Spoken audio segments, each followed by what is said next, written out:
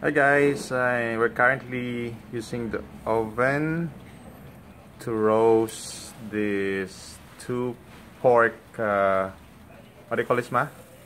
Thighs? Yeah. So I set it at upper and lower on with convection function on. Yeah. And the temperature is set to 250 degrees Celsius. And currently it's been doing around 30 minutes. And look, let me just open the door so you can see what's inside. Yay! There. Very nice, isn't it? Yeah, we added some meat there to see how to check the taste. Yeah. So I expect this to cook in about 2 hours. So we're not even halfway through yet. We made our own concoction. Made it using a blender so that they're very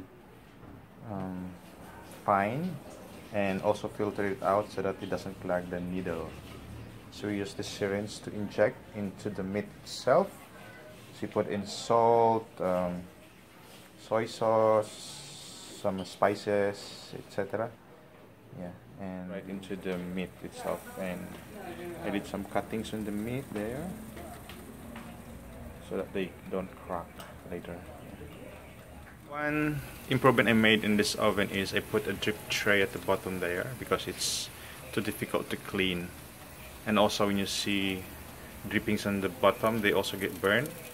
So as it get collected, I will stop the oven for a while and then remove the tray so that it doesn't smoke, otherwise this oven will be filled with smoke. See, after 1 hour and 15 minutes. Oh, look at that. The skin is not that crispy yet. So what I'll do is I'll put it back for maybe another 20 minutes or 30 minutes, but on a bit lower setting of temperature.